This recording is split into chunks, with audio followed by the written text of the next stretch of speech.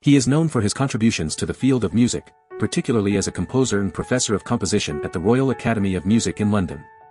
He is recognized for his influential role in the Society of British Composers and for mentoring notable British composers such as Granville Bantock and Arnold Bax.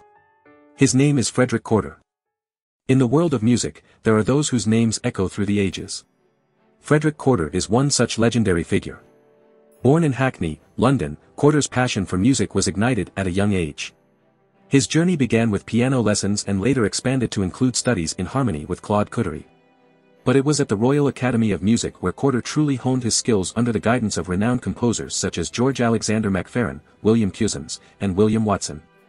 With his talent recognized, Corder was awarded the prestigious Mendelssohn Scholarship in 1875, granting him the opportunity to study abroad for 4 years. He spent 3 years at the Cologne Conservatory, delving into composition under Ferdinand Hiller and piano with Isidor Seiss. In his final year, Corder found himself in Milan, where he had the privilege of meeting the likes of Arrigo, Boito, and Giuseppe Verdi.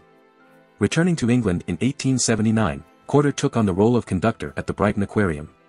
His reputation continued to grow, and in 1884, he briefly stepped in as the musical director for the D'Oyly Carte Opera Company. During this time, Corder's operatic works were performed by the touring company of Alice Barth, solidifying his presence in the music scene. Corder's influence extended beyond his own compositions. He became a professor of composition at the Royal Academy of Music, where he also served as the Academy's curator. Among his many students were notable British composers, including Granville Bantock, Arnold Bax, and Eric Coates. Corder's dedication to fostering musical talent led him to co-found the Society of British Composers in 1905 and serve as its first chairman. Throughout his career, Corder drew inspiration from great composers such as Richard Wagner and Franz Liszt. In fact, he and his wife collaborated on the first accepted English translations of Wagner's works. Corder's own compositions encompassed a range of genres, from songs to operas and cantatas.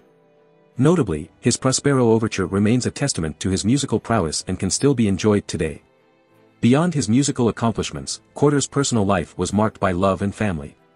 He married Henrietta Walford, and together they had a daughter named Dorothea Charlotte and a son named Paul Walford Corder. Corder's sister, Rosa Corder, even had the honor of painting the portrait of the renowned poet Dante Gabriel Rossetti. Frederick Corder's legacy lives on through his students, his compositions, and his contributions to the musical community. His dedication to teaching and his own artistic achievements have left an indelible mark on the field of music. The story of this legendary composer serves as a reminder of the profound impact one individual can have on the world of music. Frederick Corder, a composer with a passion for progressive music, found himself in a world of musical opposites at the Royal College of Music. His counterpart, Charles Villiers Stanford, represented the conservative Brahms faction, while Corder embraced the more forward-thinking influences of Liszt and Wagner. This clash of musical ideologies shaped the legacy of these two composers in English academia.